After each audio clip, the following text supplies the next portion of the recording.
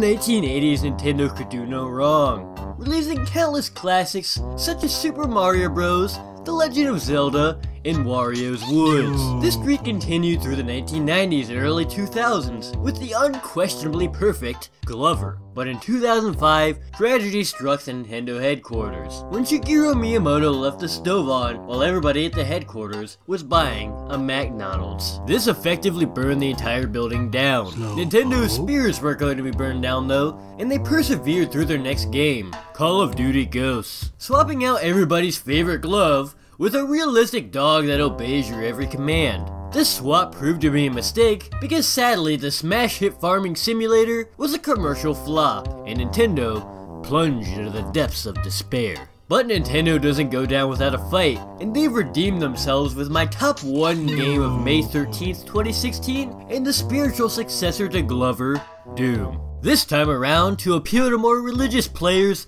it takes place in Hell, and the entire soundtrack is Celtic Frost's sophomore LP, Jesus Slingshot, except for the final boss theme, where Nintendo decided to take a more cinematic approach with Yo Gotti's Down in the DM. Hell renders Glover's usual powers useless, so he has a variety of weapons to use, like a shotgun, rocket launcher, and his most masochistic weapon yet, a portable TV that continuously plays Cool Cat Saves the Kids. The final boss is what makes this game though. Nintendo really did a great job of making this boss represent the emotional struggles that they went through when their headquarters burned down.